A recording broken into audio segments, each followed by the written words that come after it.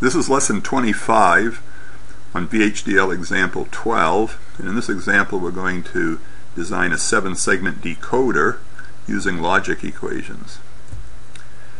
Now, in the last lesson we showed how we got this truth table where the input x is 0 to f and the output is A, B, C, D, E, F, G. We want to design a hex to 7-segment decoder. We'll call it hex 7-seg.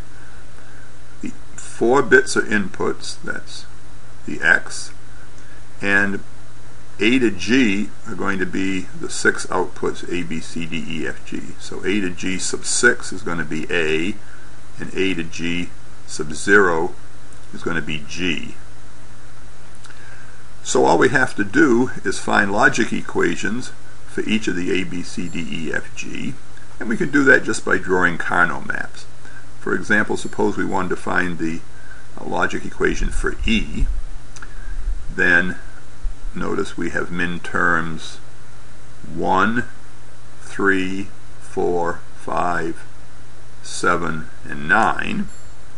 So we could draw this Carnot map with min terms 1, 3, 4, 5, 7, and 9. And then we can draw the 3 circles. This one is just going to be not x3 and x0. This one is going to be not x3 and x2 and not x1. And then the wraparound one here is going to be not x2 and not x1 and x0. So here's the logic equation then for E. And we could do the same thing for A, B, C, D, F, and G. I'll let you do that as an exercise. And so once we have those, we can just write the VHDL program. The entity, the input x, is 3 down to 0.